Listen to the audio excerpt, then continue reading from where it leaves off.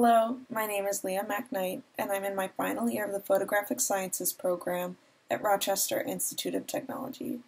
For my senior project, I created a series of introductory materials for new and first-time ophthalmology-related patients. The idea for my project came to me when I was going into a clinic for something that I really didn't know a lot about.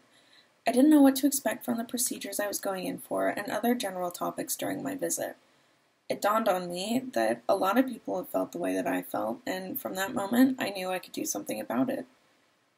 This experience ultimately led to the creation of my educational series called The Informed Patient. The Informed Patient aims to improve patient education in ophthalmology clinics. This led me to design a survey for professionals in the ophthalmology field. I met with a consumer insights specialist, and they helped me create a survey that guaranteed I was asking the right questions.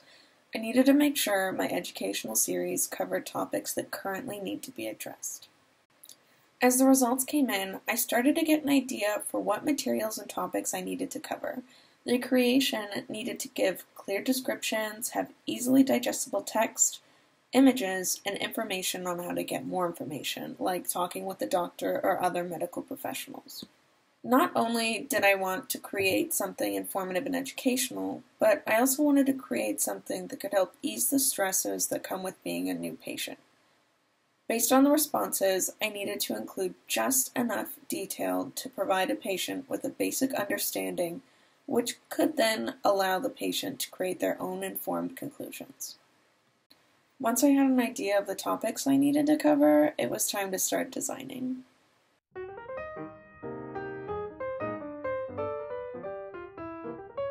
It's most important to me that this information and work goes under the Creative Commons licensing. That allows my work to be reproduced by others at no cost. My goal is to give new patients the materials they need to get a basic understanding of what to expect during their first visits. I want patients to feel empowered and feel more confident.